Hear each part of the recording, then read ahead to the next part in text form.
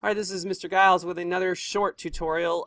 This is how to edit sound effects either for volume or length in Clipchamp. Well, okay, so here's an example. My character, there's a running sound.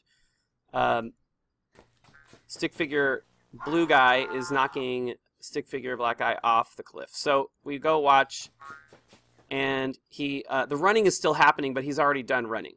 So this quick running side to side sound effect right here.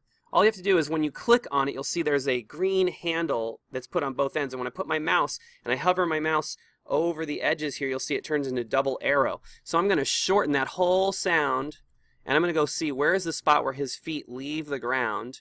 And it's right, let's see, right there. So I'm going to shorten that sound right back to there so that the running stops. And he jumps, and I'll probably add another sound right there. That's the easy way. Now let's say the sound is really loud. Here's a scream coming up.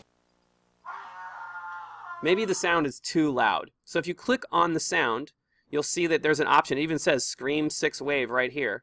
And you can adjust the volume. So let's just adjust it way lower and see what that sounds like. I'm going to grab my scroll bar here, and I'm going to hit play by hitting space bar, hopefully, or play. And that's a lot quieter, and I don't like it, so I'm going to adjust it up a little more, 70%. Hit spacebar or play again.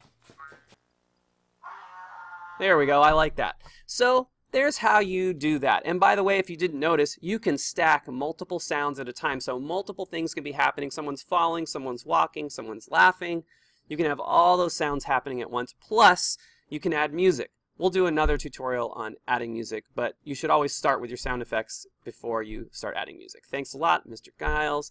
There are several other Clipchamp tutorials on my page, so you can just, look for them, search the page for Clipchamp, and you'll probably find a whole bunch of different tutorials as they relate to Pivot or just video editing in general. Have a great day.